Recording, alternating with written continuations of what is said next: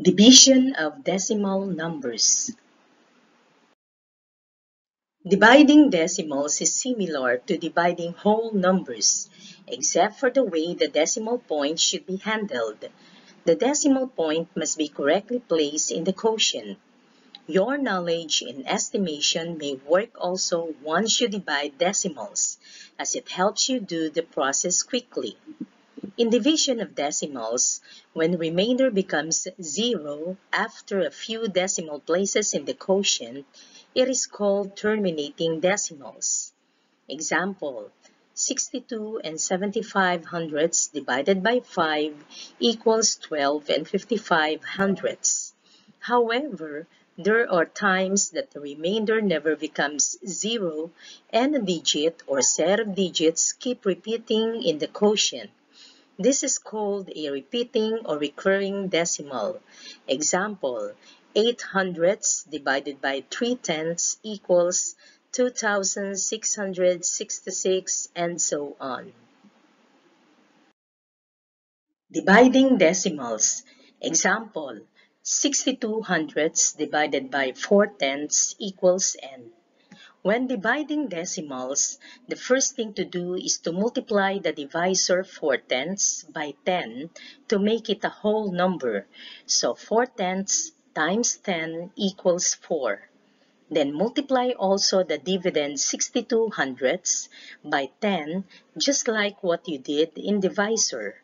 So 62 hundredths times 10 equals 6 and 2 tenths.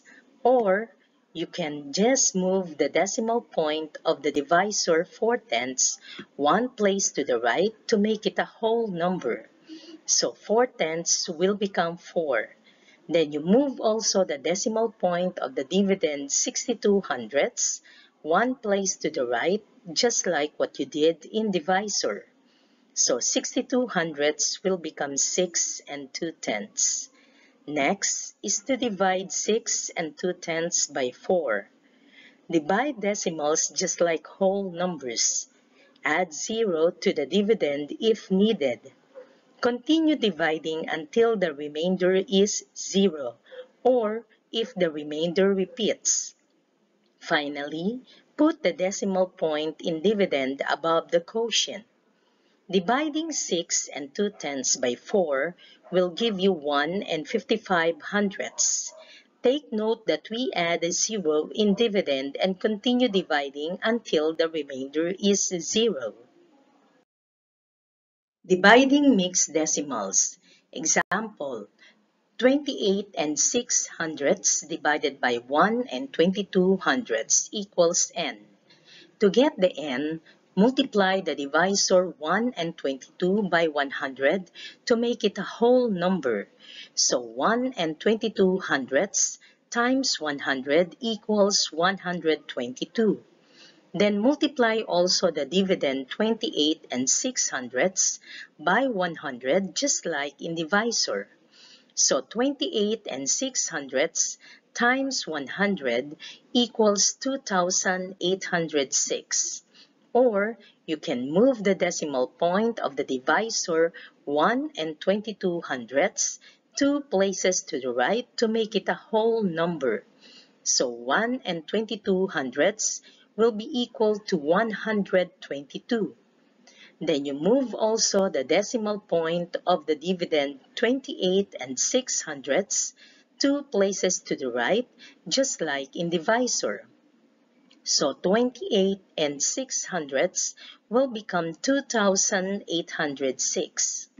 Finally, divide 2,806 by 122 until the remainder is 0, or if the remainder repeats.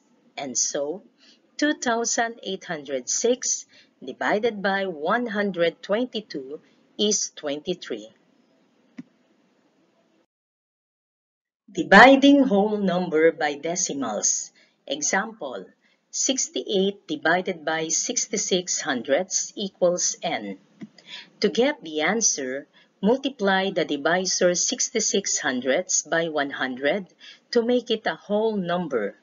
So 66 hundredths times 100 equals 66. Then multiply also the dividend 68 by 100, just like in divisor. So 68 times 100 equals 6,800. Or you move the decimal point of the divisor 66 hundredths 2 places to the right to make it a whole number. So 66 hundredths will become 66. And then move also the decimal point of the dividend 68 2 places to the right, just like in divisor. So 68 will become 6,800.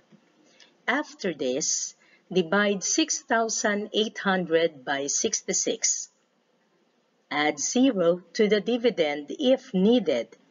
Continue dividing until the remainder is 0 or if the remainder repeats. Finally, put the decimal point in the dividend above the quotient.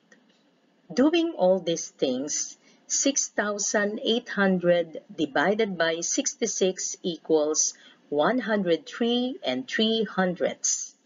Take note that we end up dividing the decimals because the remainder repeats.